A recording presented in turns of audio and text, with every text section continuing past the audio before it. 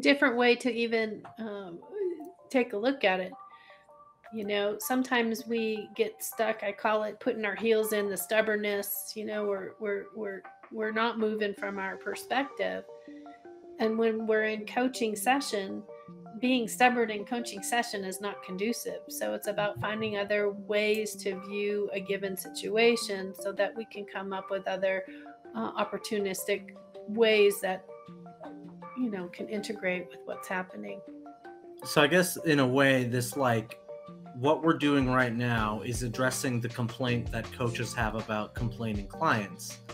Oh, What we're doing is offering another way to look at complaints for the coach who's watching this video, and trying to get them to understand that a complaint isn't some freestanding bad thing or annoying thing that our client does. It's part of the process of coaching, and you always do something with the complaint as a coach. I would also say, yeah, it's a huge signal. It's a huge opportunity, really. Yeah. It's an opportunity, because anybody who's complaining is being myopic to some degree. They are being myopic, being a victim, being passive, essentially giving up their power and choosing to complain over making actionable change. And what do we do in coaching as coaches? It's about actionable change. It's about forward motion. So if somebody's complaining, ding, ding, ding, ding, ding, ding, ding, fire alarm, you know, go off.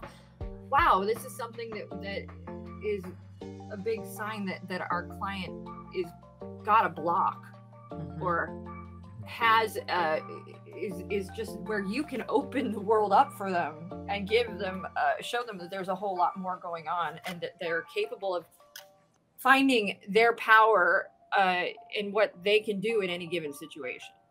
And complaining is not really gonna get them too far in your coaching space.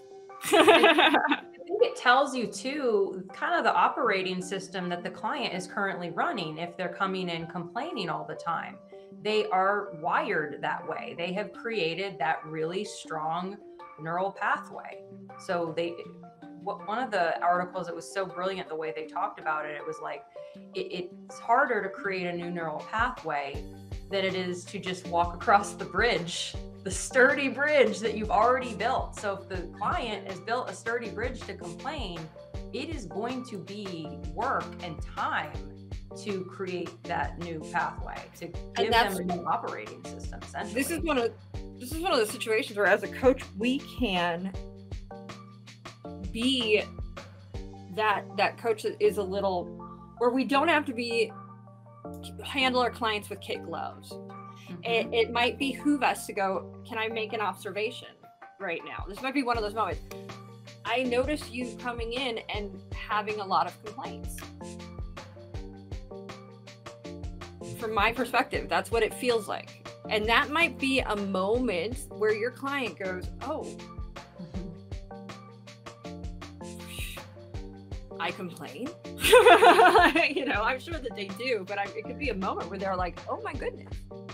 So that's during, just to be clear, you're not usually doing that at the beginning of a session. You're usually got a rapport with that client, and you've had some time with that client before you typically pull that Band-Aid.